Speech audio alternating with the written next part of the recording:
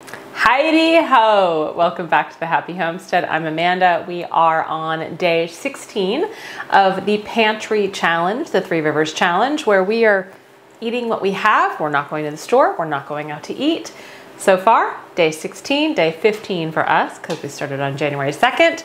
And I was noticing this morning, like I don't feel the need, right? There are times every now I'm like, oh, I really need to go just get one or two things. Like I need to go get that. I haven't felt that need yet, which is normal. This is, I think, our third or fourth year doing the challenge. And it's not usually till February that I get maybe a little antsy, but it was just something I noticed this morning. I felt like, gosh, we still have a lot of food. I just ate the last of the chili from last week today for lunch. And we have lasagna left. There's a tad bit of mac and cheese left. That's probably not gonna last past tonight. So what do we got? Yeah, lasagna.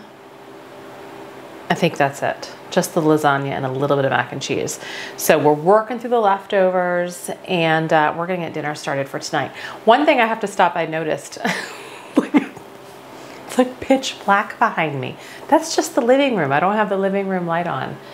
And look outside the windows. Like it is like so dark. It's 5:40 p.m. at night. It's not even 6 o'clock at night. I can't wait for the days just to get a tad bit longer. It is also going to be ridiculously cold tonight for most of the country. So obviously you're going to be seeing this the next day, but stay warm, be careful on the roads. So we're going to have semi kind of comforting meal tonight. I polled my family and asked what did they want, and they wanted hamburgers and french fries, and so that's what we're having tonight. So it is so simple. I did not make buns. We are going bunless tonight with our burgers because we just don't want all of the extra bread. We just want the burger. So we're gonna get our burgers made. We're gonna get sweet potato fries roasted in the oven. And then I also have a pint of baked beans. I've got another one or two in the pantry, so if I need to open another one, I will. But these are baked beans that I made in August of 22. Still very good. So French fries, baked beans, hamburger, and we've got to start adding more fermented foods into our meal because I still have like 2 gallons of sauerkraut in our overflow fridge. So we've got to start eating that too. But easy, quick, mom win. Who doesn't love a burger and fries? And easy for me. So we're gonna get started with seasoning our beef, making our patties. We'll set them aside and then we're gonna get going on the fries. So for our meat, I just have 1 pound of ground beef that I thawed last night in the refrigerator. I've got 1 little baby egg. I thought it was a good use of that baby egg. I've got some homemade breadcrumbs. Breadcrumbs is something that for 2024, if you are still purchasing them, consider making your own, even if it's with bread that you have purchased. Before the bread goes bad, just put it in the oven for a little bit. I usually like break it into cubes. I don't season it, right? So you can easily season your breadcrumbs with garlic powder, onion powder, salt, a little bit of olive oil or butter, oregano, basil, right? Kind of like an Italian seasoning. Or you can just leave it plain, which is what I do. And then I have it more versatile for my uses. But I usually break the bread up. I'll put it in the oven, very low heat, maybe 200 degrees. And then I feel like there is a hair on my face. And then I'll take it out once it's fully dry and put it in my Vitamix and just kind of blend it up. And sometimes I get bigger clumps than not, but it's still very useful. So I'm gonna add about 1/2 cup of breadcrumbs into my meat and egg.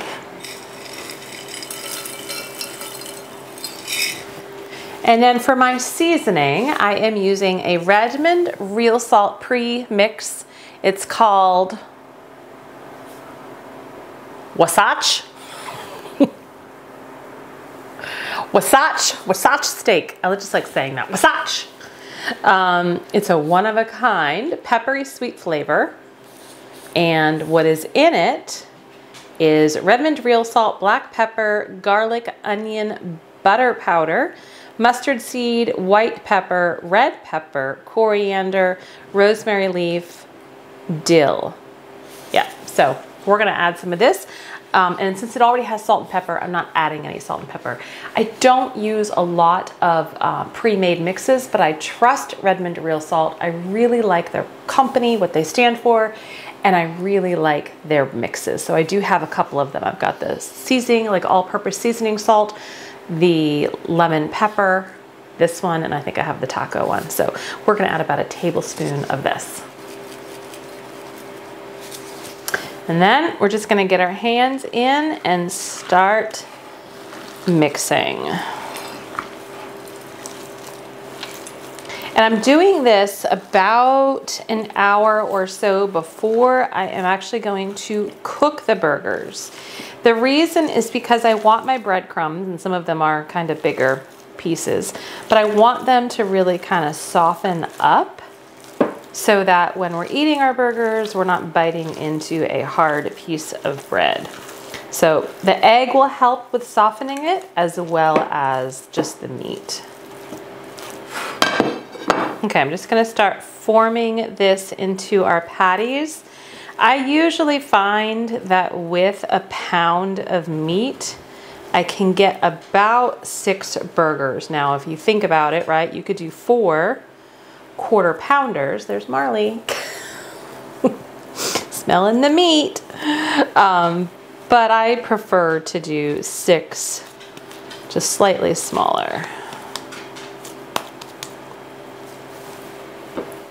What's also so great about something as simple as this, as you can season and pre-shape your burgers ahead of time. It could be an evening ahead of time, like before you go to bed for the next day's dinner.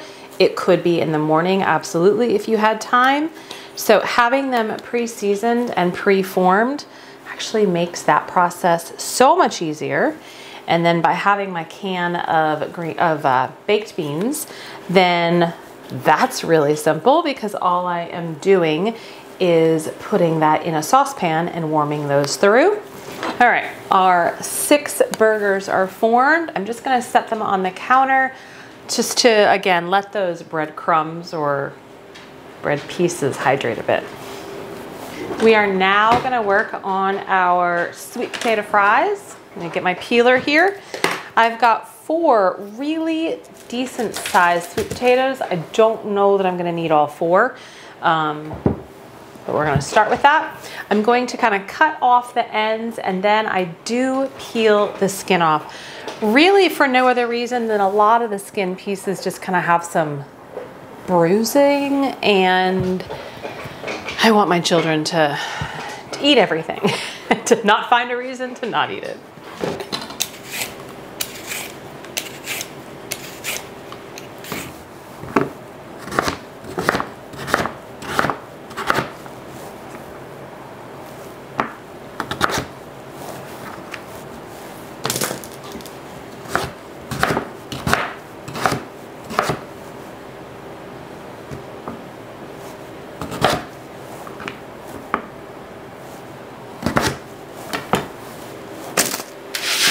All right, all potatoes are peeled and sliced. I did end up doing all 4.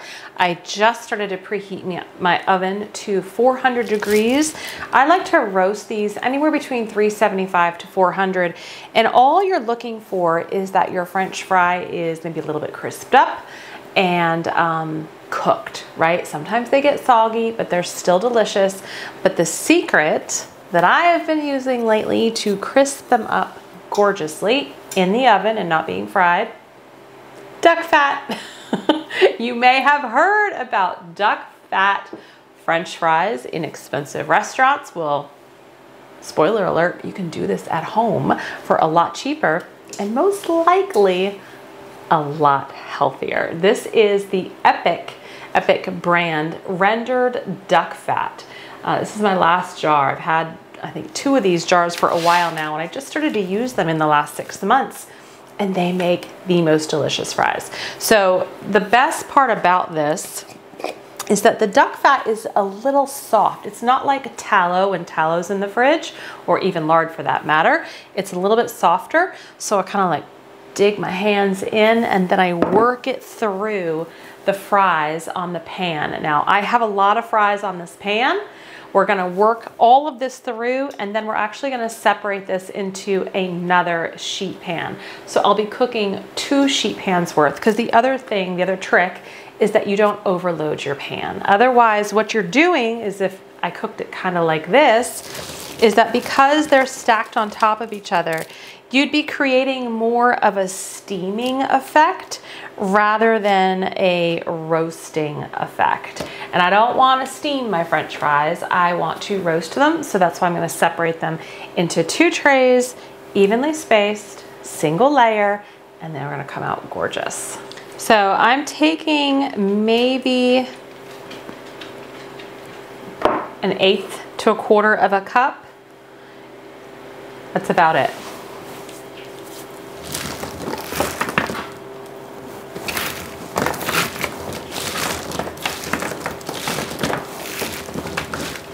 You want to try to get all of the fries coated as much as possible.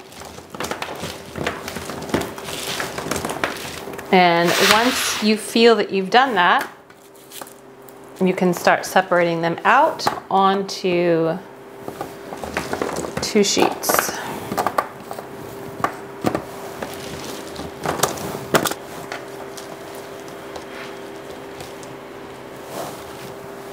So everything is spread out. There's kind of airflow, there's space in between all of the fries, and I think they're gonna cook out wonderfully and be so good.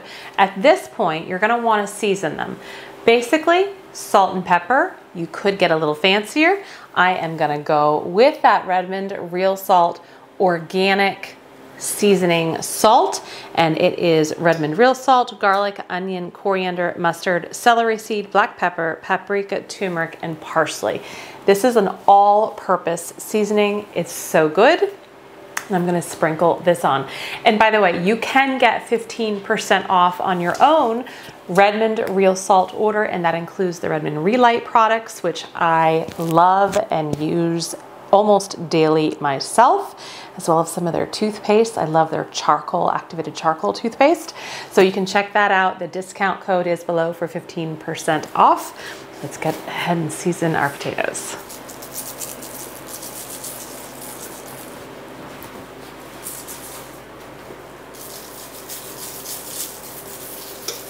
So once the oven's preheated, they're gonna go in the oven. I will probably check them at about 20 minutes, and then I may need to rotate the pan. Sometimes within my oven, whichever pan is on the top shelf, I then rotate with the one that was on the bottom. So think about that with your oven. I imagine these are gonna cook minimum 30 minutes, possibly up to 35, but around the 20-minute mark, I'll check them.